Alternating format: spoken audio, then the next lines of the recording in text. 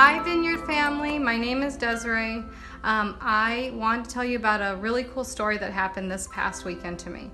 So I went out with a friend and both my daughters, and we went out to dinner. And while we were there, what happened was it started getting cold in the restaurant, so we went ahead and went outside, and I took Chloe, my youngest, with me. While we were out there was a gentleman that was homeless, and he had came up to me and asked for some change. And at that point, I just really wanted to hurry up and get back inside.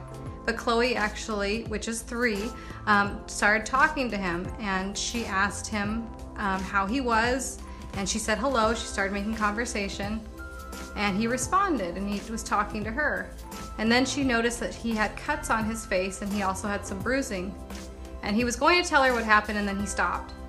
And then she actually asked him, she said, "Does your boo-boos hurt?" And he said yes. And she said, "Can I pray for you?" At that very moment, I had looked at him and I looked at her, and I was totally taken back because she brought me back to realizing that we need to stop and pray for people and realize that there's other people out there that have needs that are different than ours and also the same as ours, but everybody wants to be treated the same and loved. So we prayed for him, and what happened was he said thank you, and then he said thank you for treating me like a human being.